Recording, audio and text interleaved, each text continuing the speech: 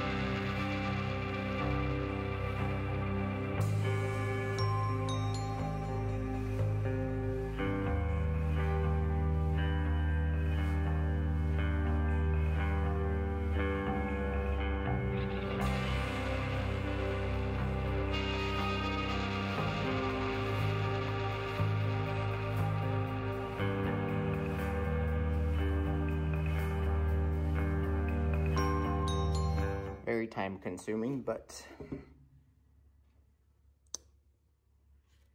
there you have it.